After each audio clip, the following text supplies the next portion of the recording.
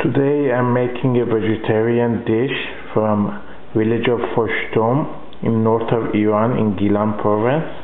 It's called Varaghe. It's basically fried eggplant with eggs. All you need is some eggplant, egg, turmeric, salt and pepper.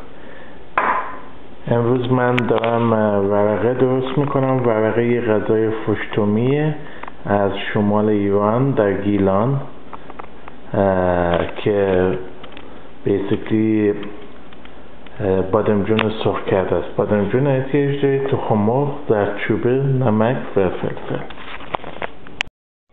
You can cut the skin off the eggplants, but I like to leave the skin on. شما میتونید پوست بادمجون رو بکنید ولی من دوست دارم با پوست سرخ بشه.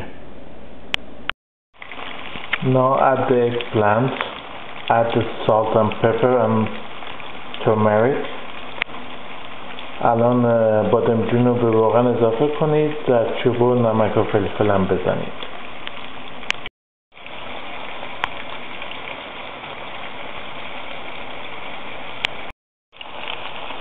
Now turn the eggplant to the other side.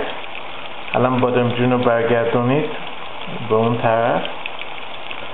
Varaghe is an original Foshtomi food from the village of Foshtom. ورقه یه غذای اصیل روستای فشتمی هستش در نزدیکی رشت. Now you add the egg. الان تخم مرغ رو اضافه میکنید.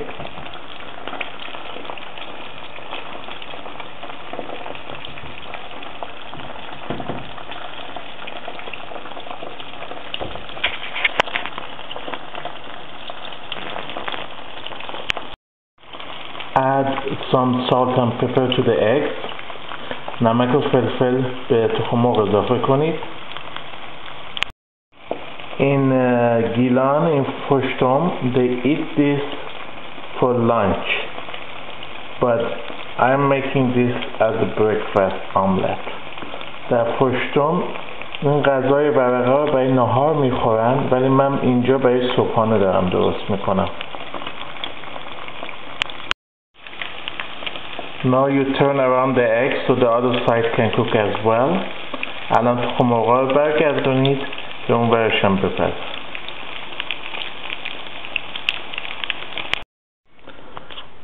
Varaghe Foshtomi food is ready to be served. ورقه غذای فشتمی از گیلان آماده خوردن.